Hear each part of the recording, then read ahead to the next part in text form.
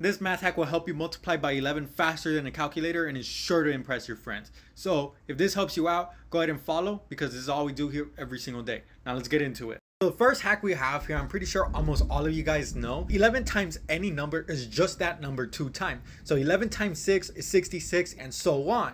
But once you start getting to 11 times 10, this trick doesn't really work anymore. So we have another trick to multiply these huge numbers.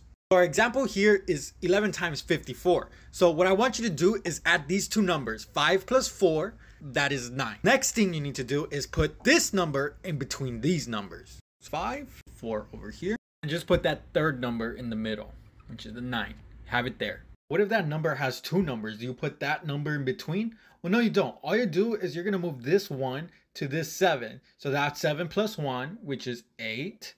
3 in the middle. And then the 6 at the end. Go ahead and try it and verify with a calculator.